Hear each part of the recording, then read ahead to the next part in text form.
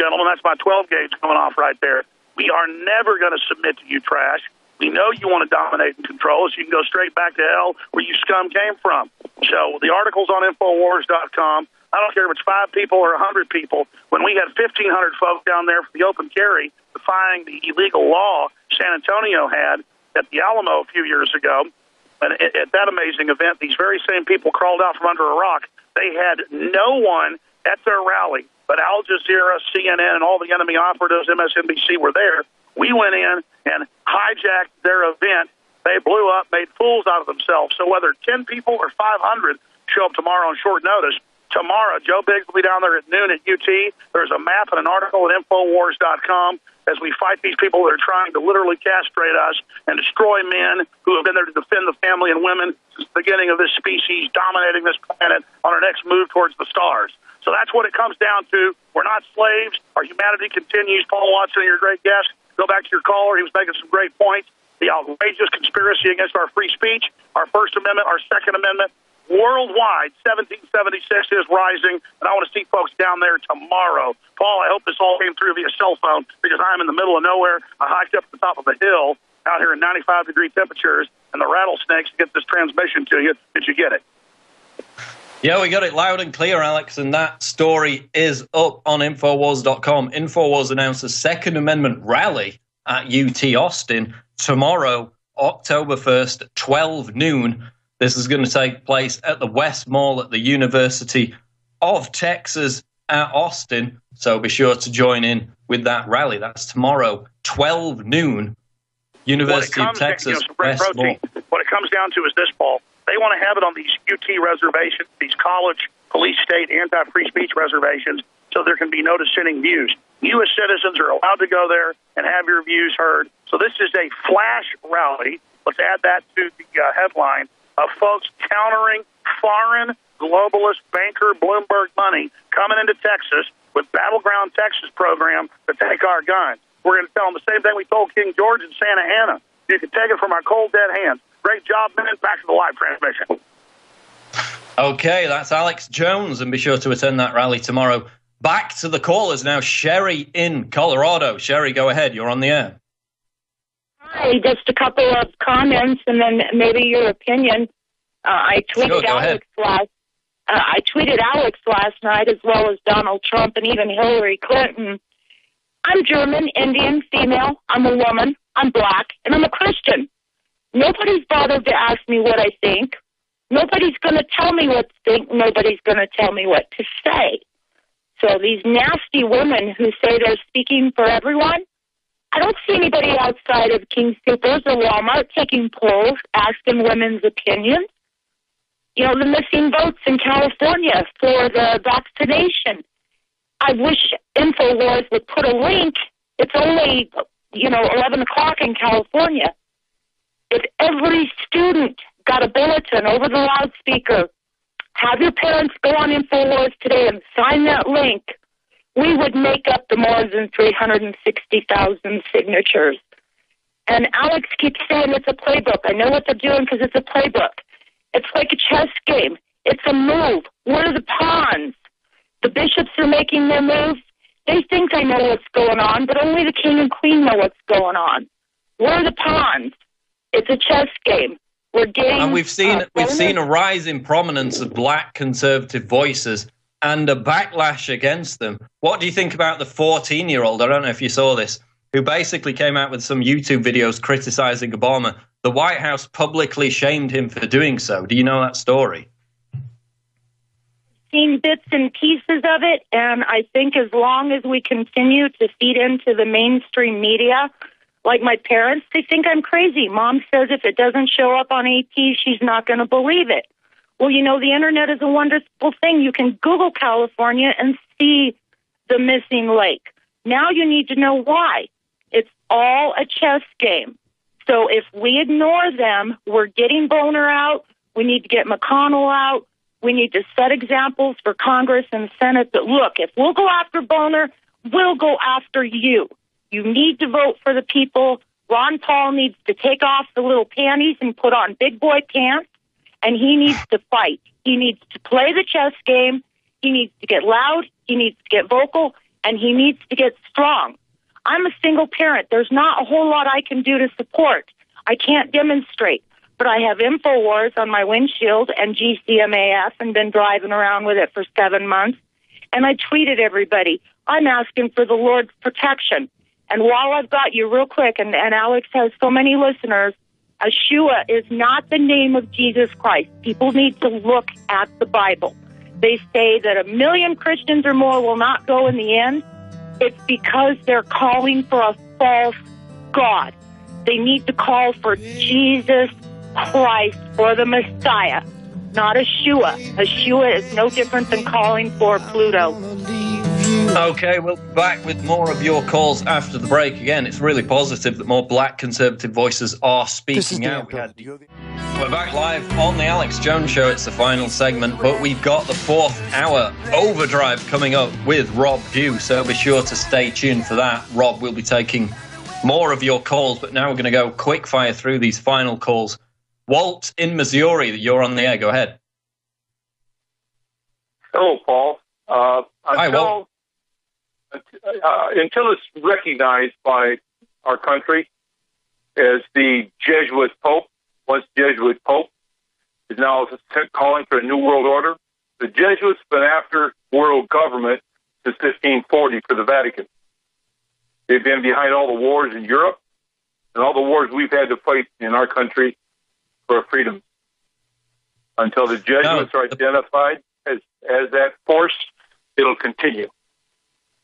Yeah, and I made a video about how the Pope has basically betrayed Christianity, betrayed Catholics, completely sold out the religion. He's now embracing the mass Muslim invasion of migrants, while Muslim imams openly call for Muslims to outbreed Western Europeans so they can impose Sharia law. So the Pope's a complete sellout.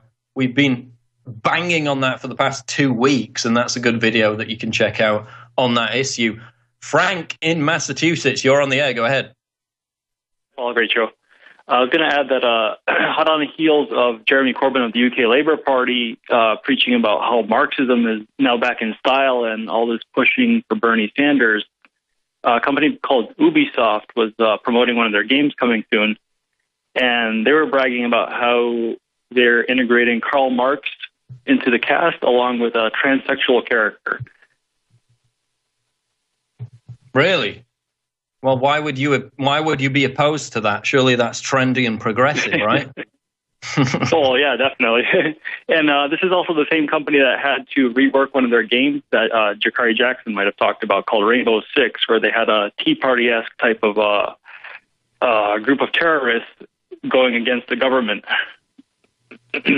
No, we've catalogued it for a while, and again, this is key because video games are the biggest grossing entertainment industry above Hollywood. That's now official. So we have to pay attention to Gamergate. People need to learn about it. It seems quite technical and obtuse from the outset, but people really need to learn about it because this is a fundamental threat to free speech, because now they're going beyond video games, taking their case to the UN and saying the internet should be censored because of, quote, cyber violence, which under their definition is saying you suck. No, that's not cyber violence. That's called the First Frigging Amendment, and it needs to remain. The internet needs to remain as the Wild West, the final beacon of freedom, as it truly is. Alex in Wisconsin, you're on the air. Go ahead, Alex. Hi. Can you hear me? Hey, go ahead. Is Theodore still on the line? No, he's not, but I can answer your questions. Go ahead. All right. Well, how much do you know about the Honey Badger Brigade up in Canada? I think that's, is that Lauren Southern and Karen Strouhan? It's comprised of mainly female women who are avid anti-feminists, and they give talks on men's rights.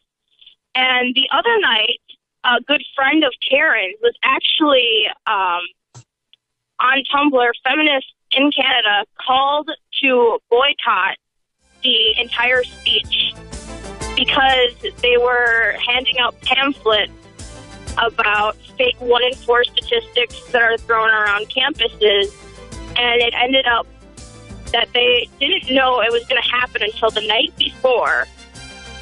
So everyone... Nice. It's amazing. We've had these flyers that, calling someone a slut, calling a woman a slut is akin to sexual violence.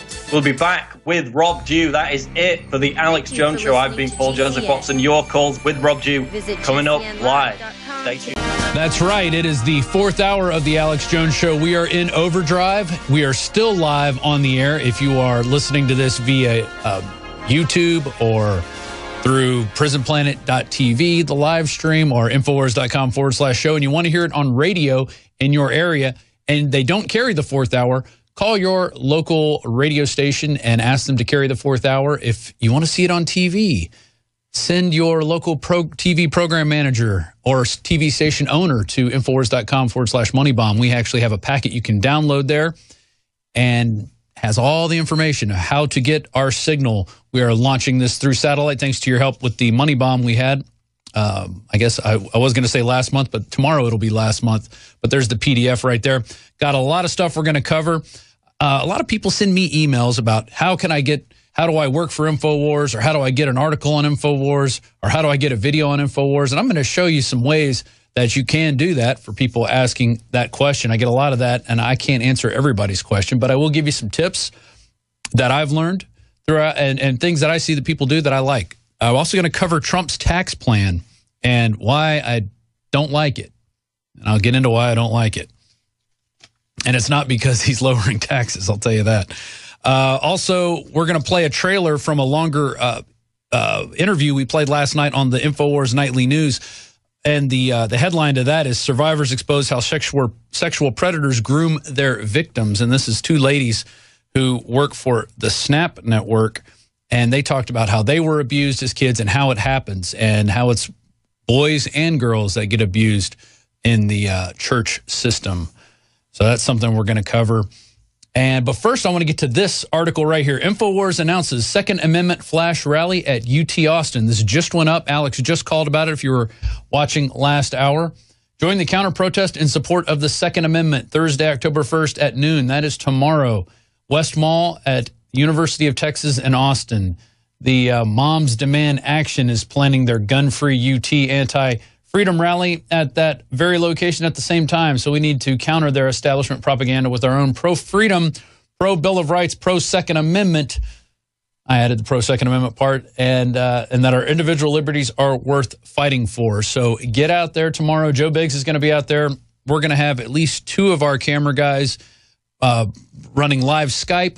We'll be interviewing people. Hopefully we see a lot of people there. At this point, I am not positive if you can open carry at UT.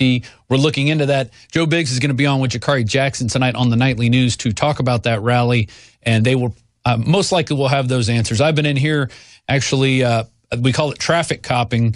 If Paul's signal was to go down, I was to jump right in. So I've been kind of standing by, reading stories, getting ready for this 4th hour of Overdrive. I'm going to play a few videos, too, including one that was submitted, not even submitted to play on our show. Somebody sent it to me via Twitter, and I said, we need to put that up on InfoWars, because especially with flu season coming. So we're going to get into that in the next segment.